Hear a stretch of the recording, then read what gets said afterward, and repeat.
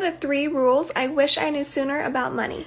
1. Money is energy. Money is simply a value exchange. You and me, we're made up of the same thing.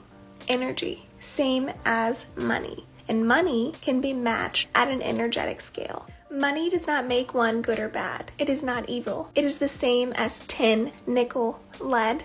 It's about the energetic value you give money. And the thing about energy is, like energy attracts like energy. If you're in the mindset of money is bad, money is the root of all evil, then you will continue to attract experiences that try to prove that to you. If you are in the mindset of money is good, money is a tool, money allows me to live my best life, then so that shall be. Because like energy attracts like energy. When you focus on the good gets better. When you focus on the bad gets worse. So you have to be in this mindset of money is just energy. Money is abundant as the air I breathe. And money is easy to make. Money is a tool. Money is a blessing. And I love money and money loves me.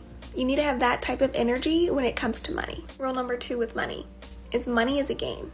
You come to this life to play a game. You are the creator, the programmer, the main character of your story. So what money story are you giving? What game are you playing? It's up to you to play the game, to learn about money.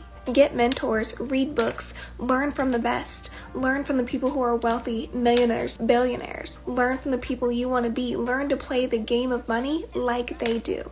The 3rd rule about money: spend some, save some, invest some. You need to be saving some of your money. Put some of your money into a dream life savings and an emergency savings. Next, you need to be investing your money. If you're not investing your money, you're never going to create wealth and financial freedom for yourself. You need to be investing a portion of your check every single time you get a check. Throw that into a certain investment and follow me for my investment strategies. Everything in this world tends to have a price tag on it these days. So of course you have to spend money, but be smart with your money. When you go to buy something, ask yourself, is this needed? Is this necessary? Is this going to make me more money? Because the more you can spend your money on things that are going to make you money, the better you're going to be and the closer you're going to be to financial freedom. So let me know your thoughts about these 3 rules of money. Check the comments for more info and follow me for more money tips.